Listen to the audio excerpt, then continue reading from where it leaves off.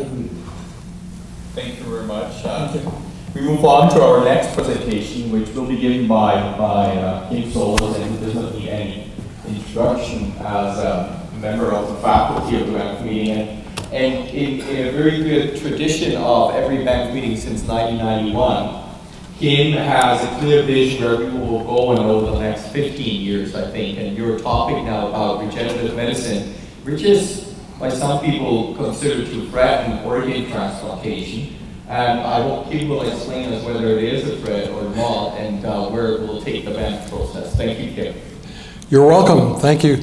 So, you know, the questions about this talk begin with the very first word, because I kept thinking that the title of this talk was going to start The Bridge, and I kept sending that to Alex, and he kept removing the first word. So I realized, actually, finally, I accepted his view that I'm not just describing the bridge, I'm telling you, bridge. So I'm giving you a direct command. That's what Alex, who is in charge of the program, wished, and so that's what it will be. So bridge between transplantation and regenerative medicine. Now this is kind of an extension. For those of you who've been coming to Banff meetings since 2011, it's an extension of a conversation that began in my after-dinner speech in 2011, where I spoke about tissue engineering pathology as a thing that would eventually replace transplant pathology. And I spoke about that again at Banff 2013. Now, if this presentation seems a bit rushed to you, you can think of something exactly the opposite, which is talking about these things in a rather relaxed way over 3 days with numerous young people helping me do the talking. And that's what we did at this meeting in New Orleans in mid-July. There were many prominent pathologists there, the president of the CAP and so on. But what was remarkable, of course, is there were no transplant pathologists and no transplanters. So no people like this audience were in that audience. So this is the first platform presentation before a transplantation audience of these ideas. And you might wonder about the phrase tissue engineering pathology. You would probably be aware, because in 2015 all textbooks are digital and searchable, that phrase doesn't exist anywhere. So it's brand new, and I thought it would probably be useful to put it in an article. So there is this single author article in Critical Care Medicine, which you know is the highest ranked journal in critical care, talking about biomarkers as one potential modality that one would use in tissue engineering pathology. But as you think about what I just said, a single author article and me talking about this, probably wonder who are the influences on this presentation we're listening to, and are those influences stable or unstable? Well, they're stable. They're very stable. So this is the author line on the article that we're writing on exactly what I'm talking to you about now. And it's a very stable author line. There's not contention for who's at the end or what the author order is. There's the potential for one other junior author, by which I mean somebody below age 30, but otherwise this is what the author line will be. So are those the only influences? Not at all, because I teach a course on technology and the future of medicine. Osmar Zayan, who you've just heard from, also teaches in that course. And in that course, we have 3 regenerative medicine experts who lecture by Skype highly successfully, and they have also obviously taught me along with teaching the students, so a lot of their ideas are also coming out in this presentation. So you may wonder about terms here. You've heard the term regenerative medicine, tissue engineering, and cell therapy. And they all pretty much mean the same thing. Cell therapy is less specific, but you can see from Google Trends that the persisting term that's just about remained constant over the past 7 years is regenerative medicine. That term is as popular today as it was in 2005. Whereas tissue engineering has gone down a bit, cell therapy has gone up. And you may be wondering, is this important? Because, when somebody talks to you about something new, you think, do I need to learn that? And so the question of whether you need to learn it has to do with whether it's important. And I think it probably is important. Current transplant protocols reach fewer than 10% of those who need that therapy. And tissue engineering, regenerative medicine holds the promise of being able to reach the remaining 90%, and that's over 1 million people per year. So that means, however you want to look at it, medically, politically, economically, this is important. 1 million people a year is substantial enough. It would increase the whole dynamic of, investment in this field. And is it just something in the future? Like when I talked to the president of the CAP at this meeting in New Orleans about when all the computing devices surrounding him in his workday are going to wake up and say, hey, why don't you let me do it now? Asked him when he thought that would happen, and he said, oh, not in my lifetime. So most of you are probably thinking that this is also not in your lifetime, but you're wrong, because with tubular organs, simple tubular organs, which are actually pretty important, even though they are simple and tubular, it's happening right now. So with bladder, trachea, esophagus, vagina, those things can be produced with stem cells right now today.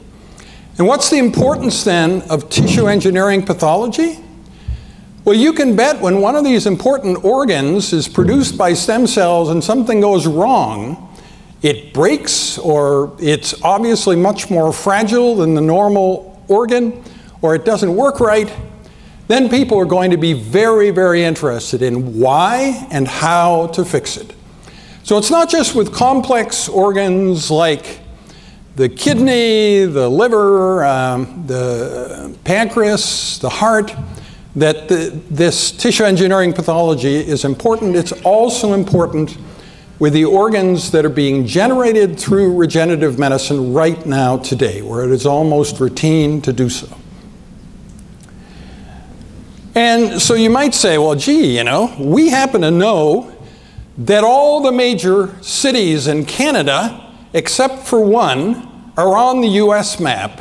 And Dr. Solez, we discovered you have come from the one city that's off the US map that we regard as being kind of an obscure place, and therefore, is there anything important going on in Edmonton, Alberta, Canada? And so we are one of the few centers that is studying the ViaCyte encapsulated pancreatic progenitor cells as a way of replacing insulin in diabetes. So the clinical trials for that have already started, and it's very active, it's exciting, it's going on now.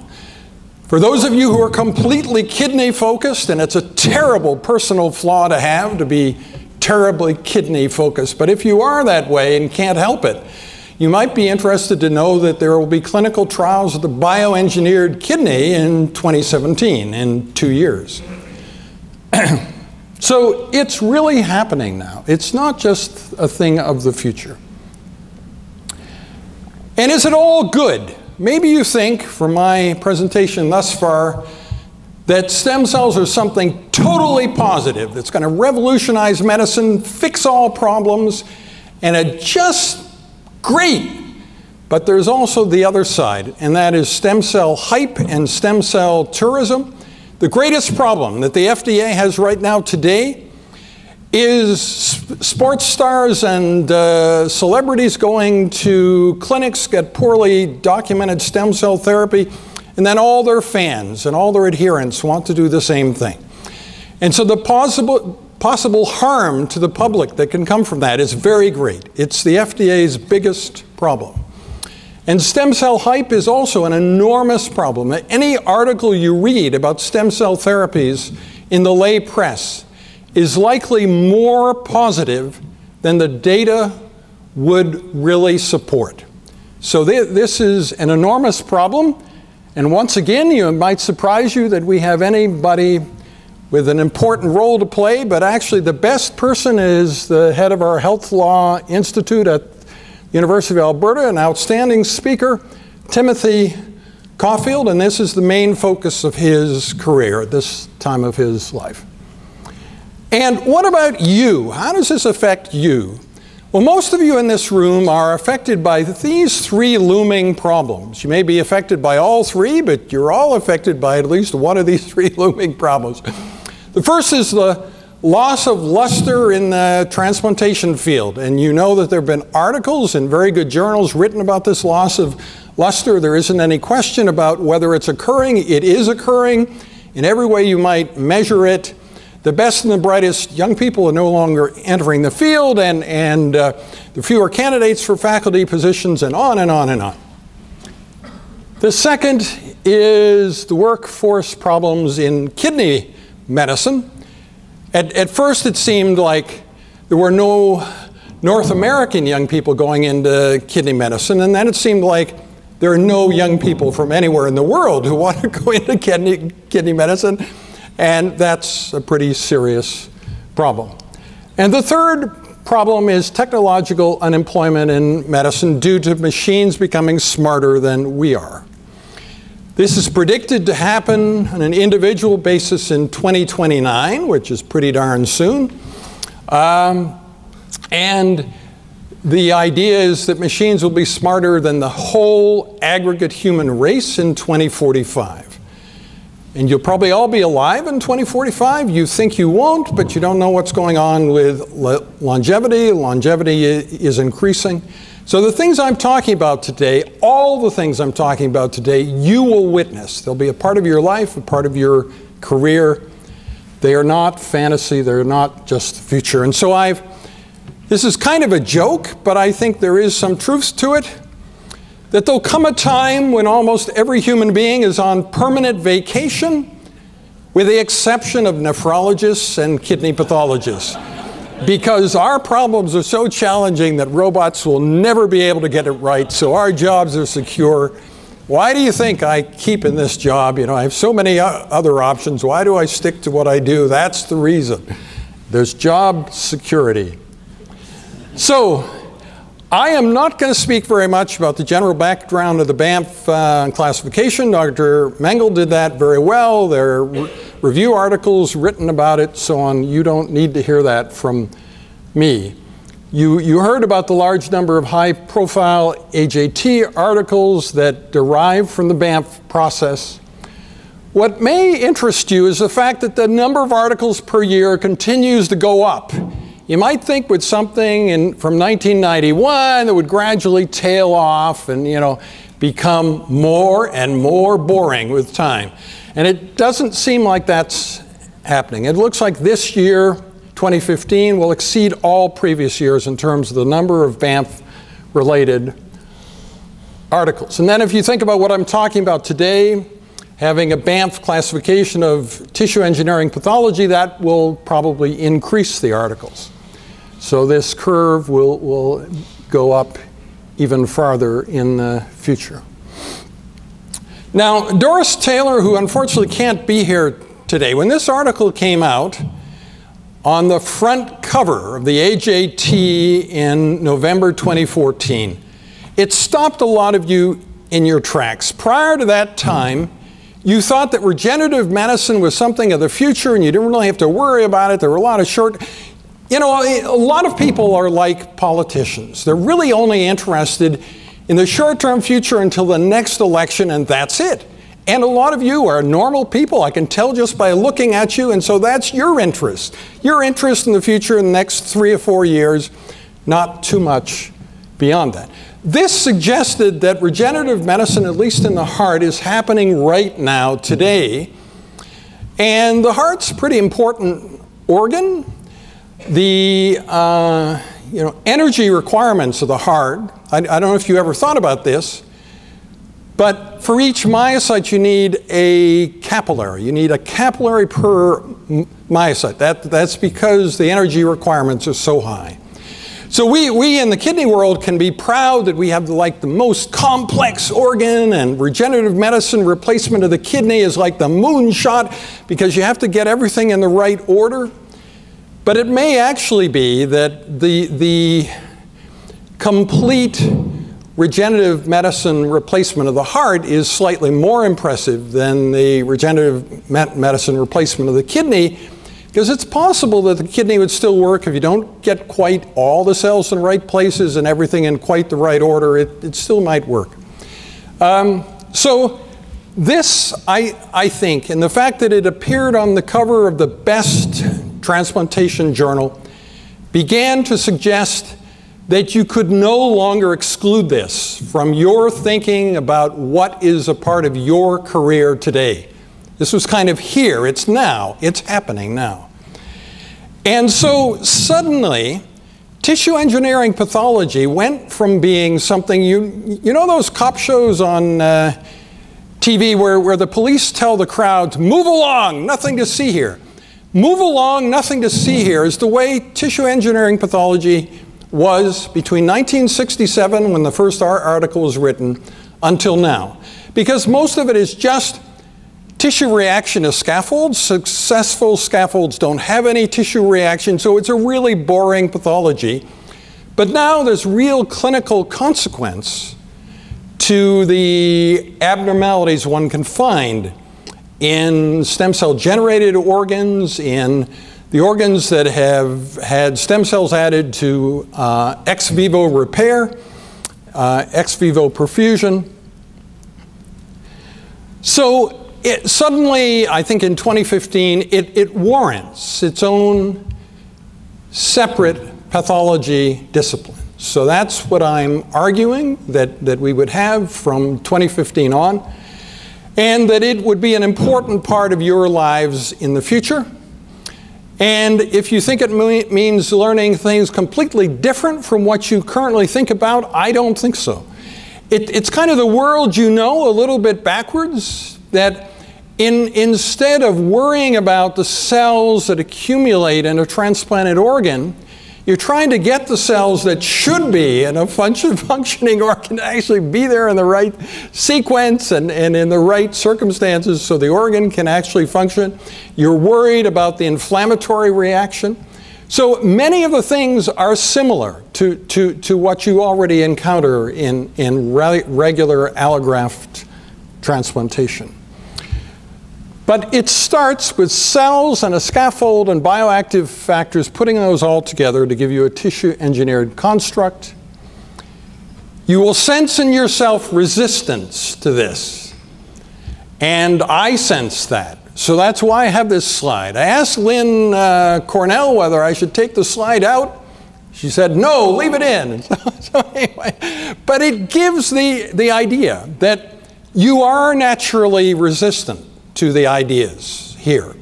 But I think they can be overcome, and you need to start practically considering this. The world is changing where all these processes, attachment, proliferation, migration, differentiation, remodeling, vascularization, you need to consider this for generating organs, for repairing organs, for ex vivo perfusion, correction of defects in organs that are not suitable to be transplanted now, but give a few days of therapy ex vivo, and they will be. And getting the sequence right, putting in the right cells at the right time.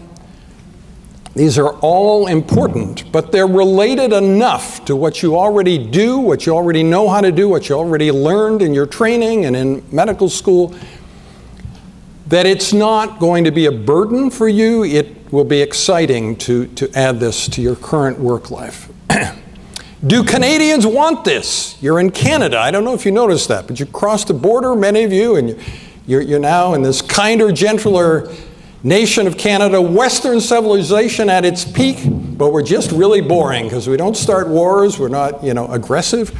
So, Canadians want this. There is evidence that Canadians as a group are in favor of regenerative medicine. They want to see it happen. And so, this picture of a pink organ turning white when you put in detergent and you wash out all the cells, and then turning pink again when the stem cell generated cell mass begins to proliferate. This will become very familiar to you. You'll be wondering whether you cross species, how severely injured that organ can be and still be a successful scaffold, and a lot of other things like that. This is going to be quite an important consideration in your future. And so when I talked about the technological singularity in general, which is the point when machines are smarter than we are, the technological singularity in transplantation is really when this routinely begins to happen. When a patient needs an organ, and this process of creating one from their own cells is the first thing that you think about, then that's when the transplantation singularity will have happened. So, is this magic? Do the cells know exactly where to go? Do they know how to differentiate and with what time course? Well, it's very interesting that things go wrong. Podocytes, these cells that are meant to cover the external surface of glomerular capillaries in animal models, in the rat model, the article by Song et al.,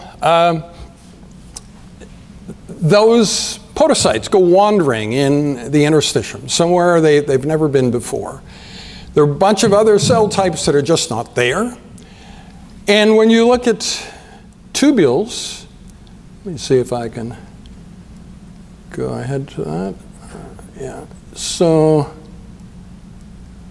my goodness. Yeah, here. This is a disordered tubule. So it has multiple lumina. They're intercommunicating. Would fluid pass through there? Is it patent? It's sort of hard to tell. And you can see there's a completely empty interstitium, no cells in the interstitium.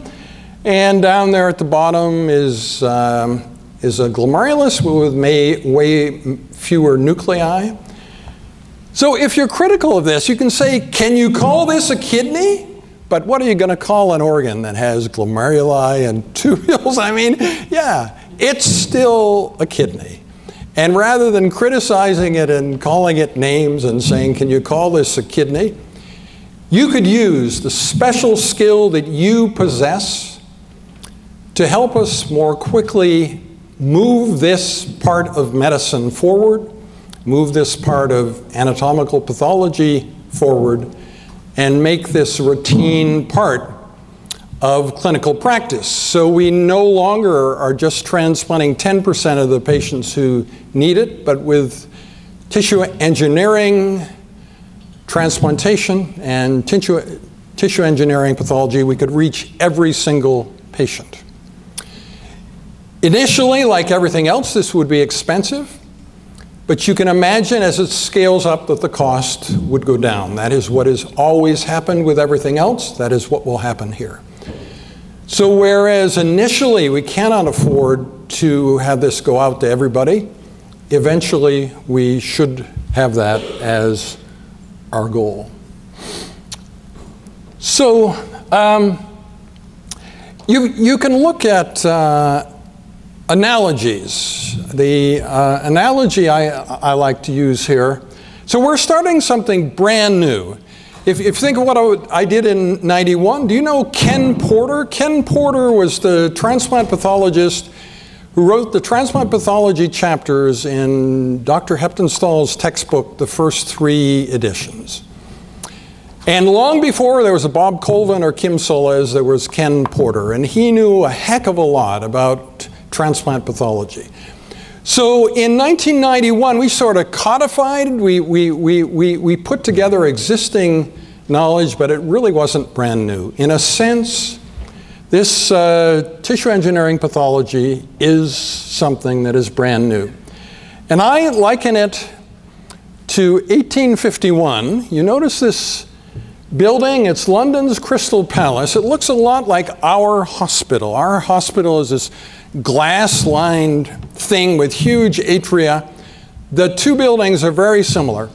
This at the time was the largest glass-lined building in the world. And it burned down and is being rebuilt in 2016. But in 1851, they had an exhibition of new technologies, and they included the International Classification of Diseases, ICD, and it's kind of an odd thing, maybe but it was a really big deal. It's the first time ever that classification had been talked about. And what is it oriented around? It's oriented around death and death and death and the causes of death and how people die and death here, death there. It's all death, death, death. And so what I thought was different about tissue engineering pathology, as I regard it, is we're talking about life. What organs, what compromises an organ structure? I mean, when we're looking at a kidney that's got funny tubules, funny glomeruli, that we think it might not work perfectly, will it work well enough to support life? Can it work long term? This working out of what will support life, it is, I think, the orientation around this tissue engineering pathology. And so the idea then, now that it's become exciting, is we start writing about it in 2015. But how do we make the actual classification? I think that is an important work of the next two meetings and maybe the meeting beyond. So the meeting in 2017 in Spain, I would think this would be part of the focus, and the meeting in 2019, currently scheduled for Turkey, and perhaps 2021. So the author names that I showed you on slide 3, obviously there'll be a lot more players in the long run, including some very skilled people that we haven't met yet, who are in the kind of physics part of this as opposed to the medicine part. So in our original location, we had deer poking their heads into the meeting rooms. We've come a long way. Please help us in this transition to the future. If with this short presentation today, if you're really missing the three days in New Orleans, I could share that with you. But I mean, come talk to me if you're interested in learning more about this. I'm not hard to find at this meeting. And we are very grateful to the Roche Organ Transplantation Research Foundation, which funded the first 3 years, the infrastructure from 2013 to 2016 of the Banff Foundation. So in the progress reports to them, what I've just talked to you about is the main thing that we have described doing. And it was very pleasing that I wrote a progress report about that. And the money and the approval came back almost instantly, where the 2 previous years had been lengthy delays. So we are very grateful to them, and I think there are ways to build on their 3 years of support to get sustained support forever. Now the last slide, I wanted to tell you that all my presentations on this meeting are on the SlideShare site. My username there is ksolez, so if you just do slideshare.net/ksolez, be able to find all the presentations. Not only my presentation, but also Doris Taylor's. She called me on Friday and told me that unfortunately she had this acute event in her health and she was unable to come. And so I said at that time that I would give her talk here, but I'm not going to do that because we're running quite seriously late, and the anxiety in all of you guys would rise to an unconscionable level if I gave her talk. So I'm not going to do that, but she has, like I have, a lot of videos, so you can go into SlideShare and click on these links and watch her on video, and you can also see her whole talk, which has videos within it with sound, so it's quite nice what she had prepared for us. So ladies and gentlemen, that's my talk. I'd be happy to answer any questions, but I remind you that there's a coffee break after this, and probably your biology needs coffee about this time of the day. Any questions?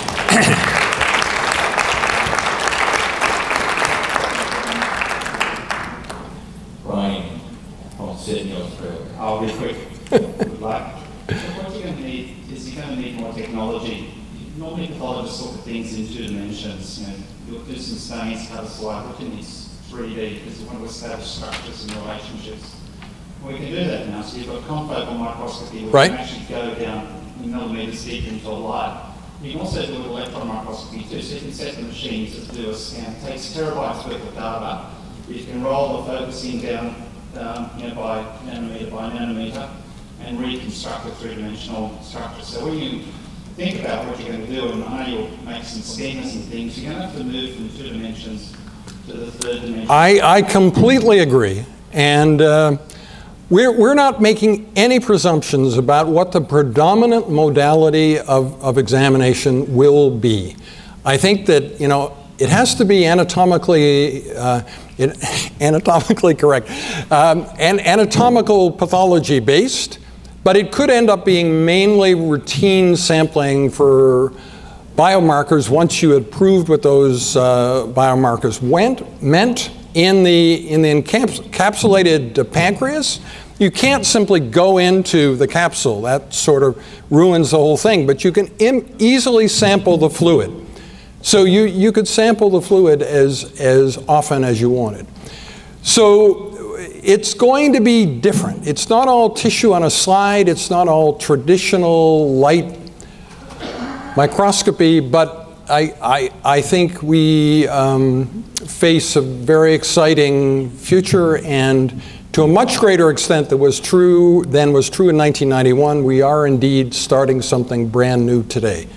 So I hope you're excited about that as I am. Thank you very much for the opportunity to talk to you. 15 minutes coffee break.